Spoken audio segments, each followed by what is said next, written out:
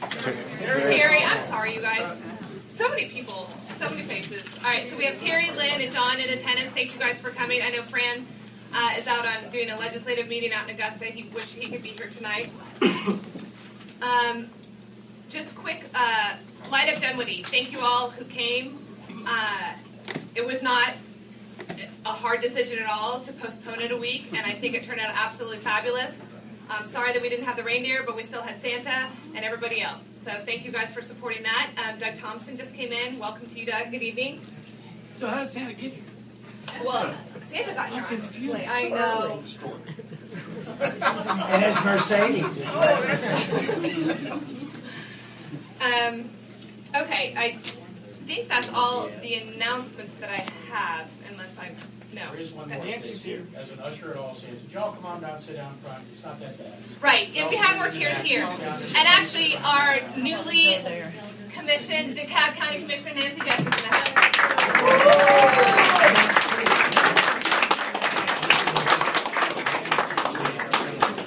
Congratulations, Nancy, and welcome, and good luck. At this time, I know Joe sent out the November minutes. Is there a motion to approve, or are there any changes? So moved. Is there a second? Second. All those in favor say aye. Aye. Opposed? Okay, and the minutes are approved for November. Okay, we have a very busy agenda tonight, so we're going to go ahead and get started. I'm going to introduce Andrew Halloran and Tom Smith that are going to present the All Saints Project. All right, thank you very much for letting us present tonight. My name is Tom Smith. I'm with Smith Boland Architects. With me tonight is Andrew Halloran, civil engineer for the project, and we've been commissioned to design a master plan for All Saints Catholic Church. I'll start the presentation real quickly.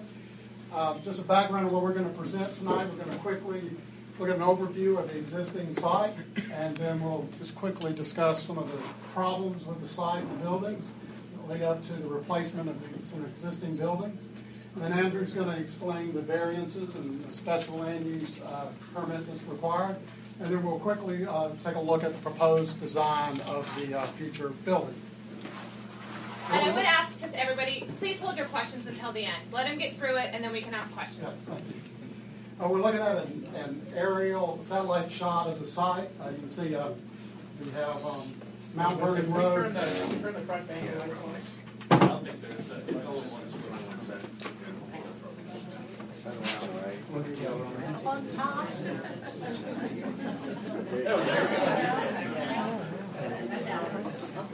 This is the existing condition of the site. You can see located on the hill in the center of the site, the existing buildings and the cell tower, and the white roof is the existing gymnasium facility. Just to the left of that is the Cub Scout building. And here we see an overlay of a line site drawing to illustrate the loop parking, the loop drive, the existing entrance into Mount Vernon, the existing rectory, the existing church, admin classroom building, parking, gymnasium, the lower end of the site, and the Scout building. What we're proposing is to replacing the existing church, the admin building, and the Scout building with a future parking deck to handle parking. Andrew, would you like to, from this point, go into the...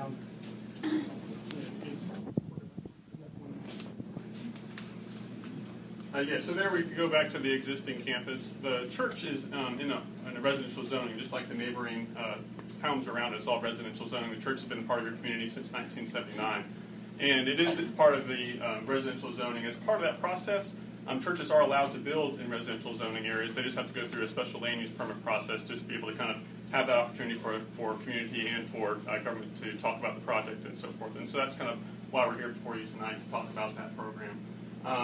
The existing campus, as Tom had mentioned, I'll point to the loop drive on the top, is currently fed in an offset fashion from Jet Ferry Road. If any of you are familiar with that corridor, Mount Vernon Road comes to a traffic light with Jet Ferry Road, and then just beyond that is the entrance to the All Saints campus. And then what's the forward button? Again, I'm going to go to the line drawing to kind of just point that out then. So here's where Jet Ferry comes into Mount Vernon, and then all set from that is the current driveway to the All Saints campus. So as we look at it in the master plan, a couple things I wanted to kind of point out that were being approved to the site was to realign the driveway with Jet Ferry Road and the signal there. We talked to Public Works about the project and then their review of it. They recommended that this be aligned into there. And then we're retaining one of those lanes to allow traffic to still exit to go eastbound. And what that's going to enable them to do is be able to have cars line up at the traffic light to go left, and then have cars still be able to kind of go right. Helps us to kind of break up the traffic and manage the traffic. And if you've been out there with the traffic cop's out there, he's really trying to negotiate a lot of things all at one time. This certainly makes his job easier and will help reduce delays when he's managing that traffic out there as well. In order to do that, in addition to the special land use permit, we've identified with the city some variances that have been applied for. Some of those variances I'll talk to you briefly about tonight. One of those relates to this driveway. The city has a certain spacing that they want in driveways, just to make sure there's not too many curb cuts, as you can see from maybe more heavily developed areas. And so the spacing that we are proposing right here as a result of lining with the intersection is about 145 feet between those two driveways. The city code for roads that are 35 miles per hour and over is 245 feet. And so therefore we needed a variance to accommodate that. Because it's only right out exit and no one's making a left in or a left out, that kind of takes away the concern of why they normally have those kinds of separations on driveways. And so the Public Works, again, recognizes that it's needing a variance, but for the overall, given the built condition, that this is the best solution proposed. The second variance that's been applied for is for lot coverage. Let me go back one slide if this will work. Great. So lot coverage basically is the impervious area, the buildings, the pavement area, everything that's being kind of paved on the site. The City of Dunwoody code currently for residential zoning is about 25% in residential areas. And again, that's geared, and really the theory and the spirit of that ordinance is to kind of make sure if you have a home out there, you're only going to build a home and driveway on 25% of your land. You don't want someone paving a basketball court and paving the front yard and creating 50% of impervious in front of your yard. Churches, however, function and act a little bit differently. This existing campus right now has about 46% lot coverage.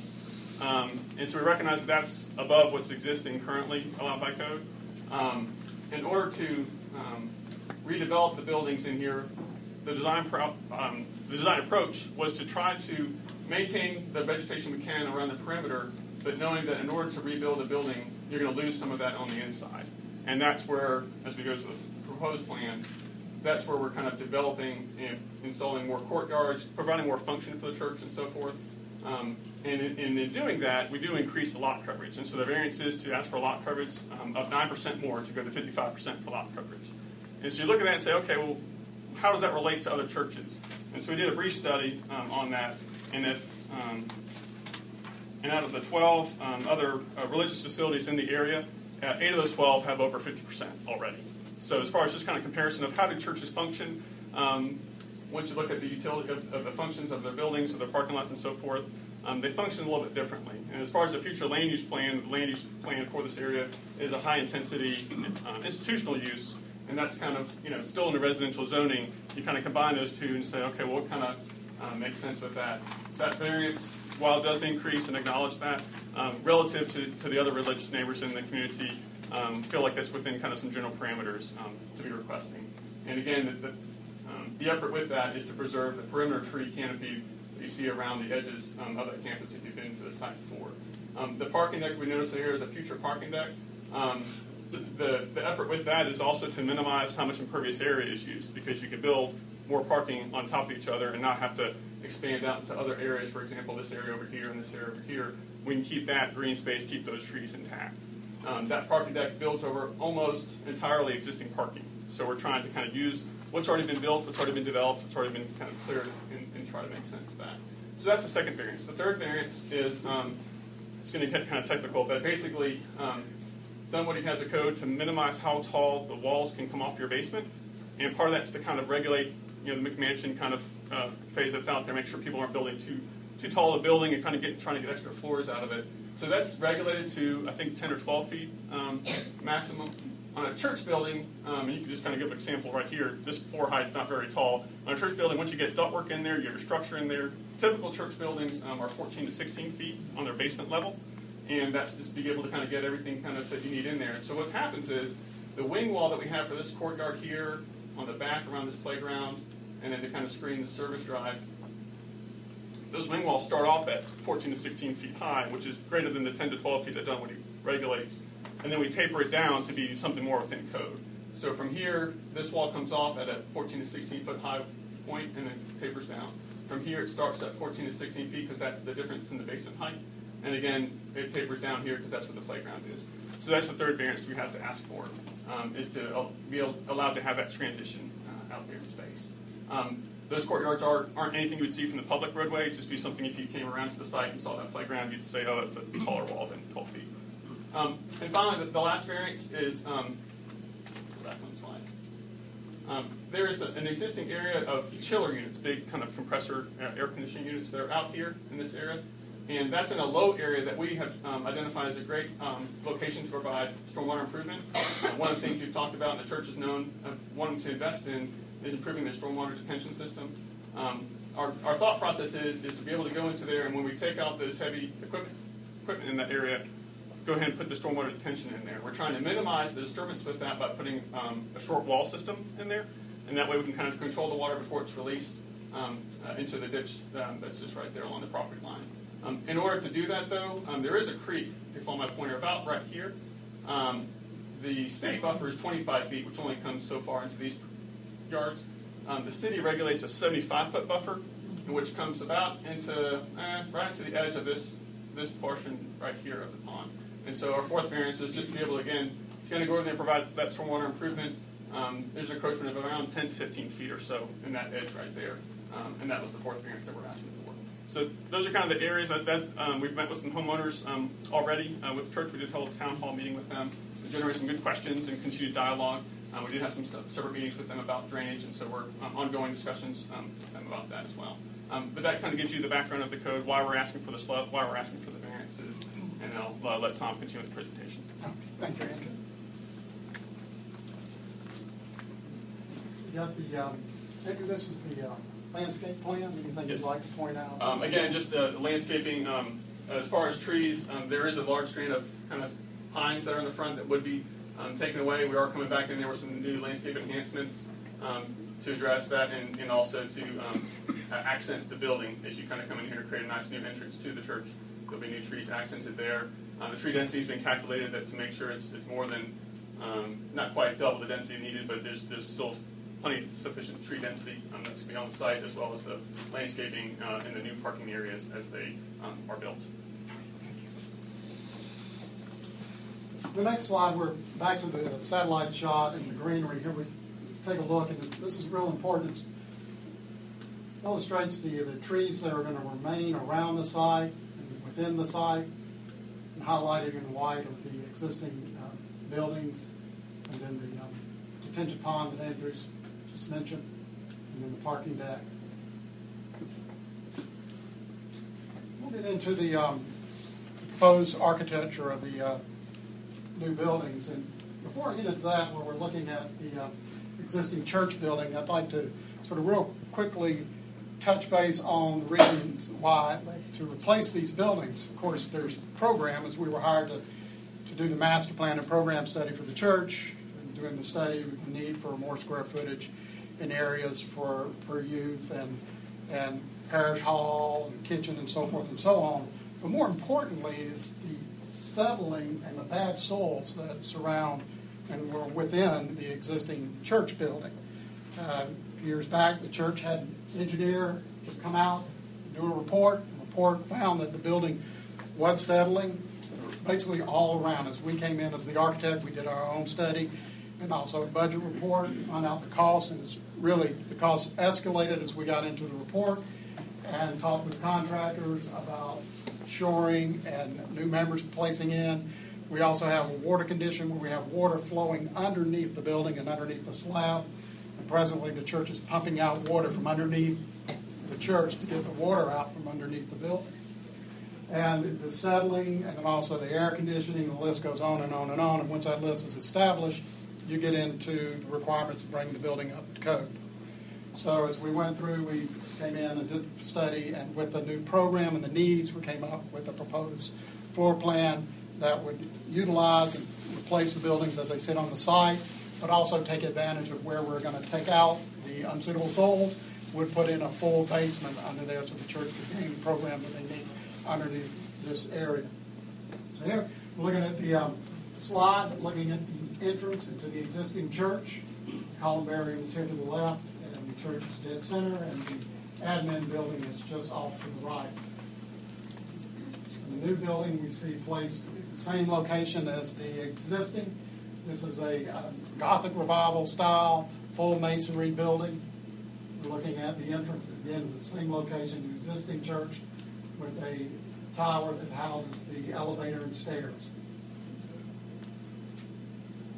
Looking at a slide that's at an angle, looking at the existing church. And here we can see just below the church the buildup in the soil. That's the soil I was referring to. It needs to be replaced and removed.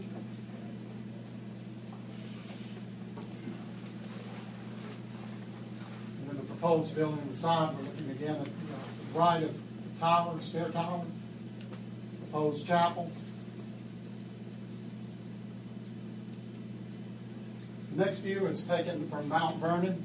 This is taken from a gap in the trees. The rectory is off to the right. We're looking at the roof of the existing church. And then, again, through the trees and over the bushes, we see the proposed church, chapel, stair tower, and the nave of the church. This is the view from Mount Vernon Road, almost in the location which the drive would enter into the site. Again, some of y'all that may be aware of the site, at this point, when you enter the site, we're going to bring up the grade near the building. So as you, at the rectory, the road would be reworked and it will rise up, so you'll have the code required drop from street to loop drive around the church. Here we see the rear apse of the church from Mount Vernon.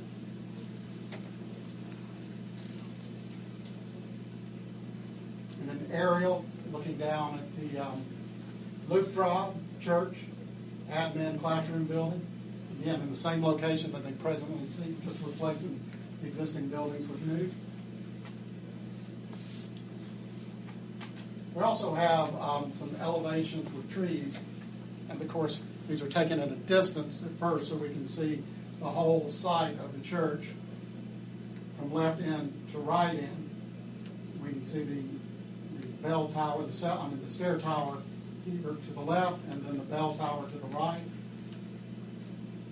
Entrance to the church, classroom building, and just below it the gymnasium on the lower end of the site, and just to the left the parking deck.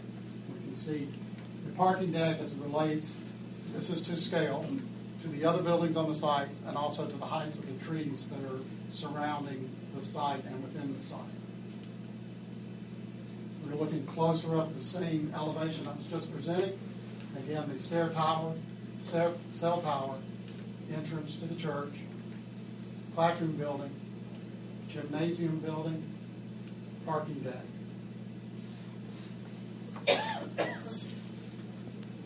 And then the north-south elevation, this would be, from the left end would be from Mount Vernon down toward the end of the gym. You can see the nave of the church, stair tower just beyond the bell cell tower, classroom building, parking deck.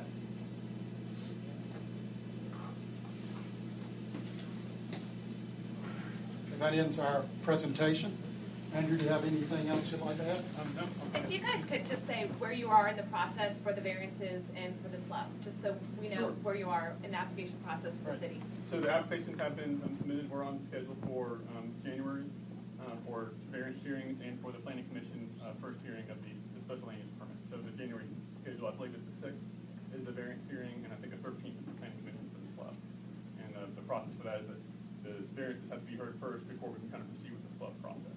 And then the final, unless there's anything that's kind of held over that it would be on schedule for February for the first and second reading from there. Any questions? Did you mention the square footage of how big this is going to be now based on the parameters you said that other churches were compared to? Like, are you looking at? Sure. Yeah, as far as the impervious area, I didn't look at like square footage as far as how many levels and how much like building floor space. I was just looking at just the overall footprints square footage, but I don't have that number for square footage as far as comparison to other churches.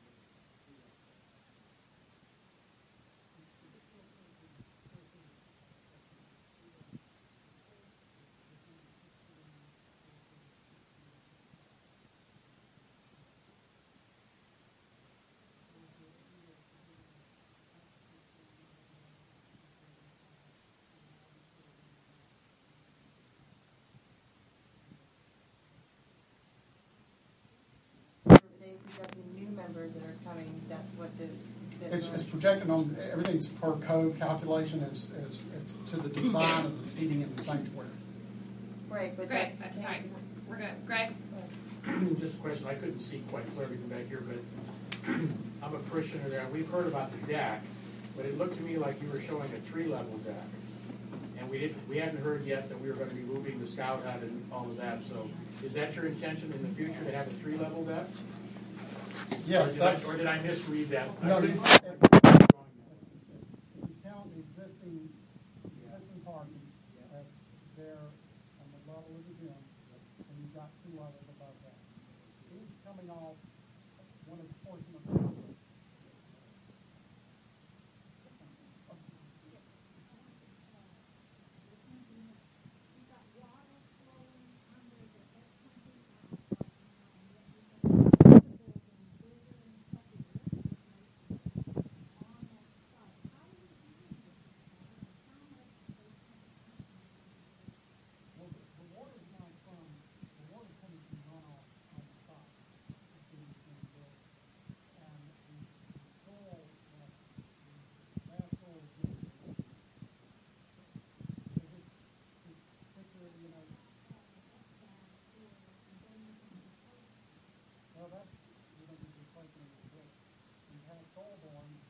below that point, the soil is stable the whole way to the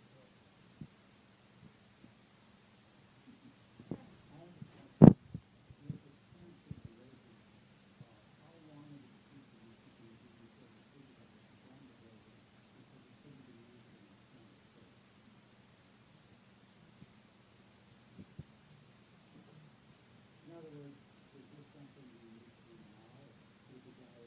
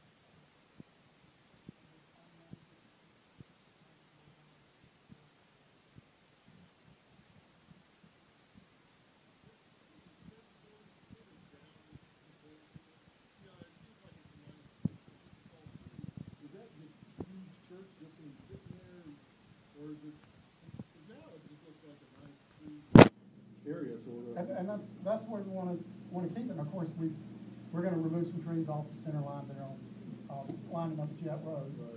Some tree removal where the detention pond is going to go.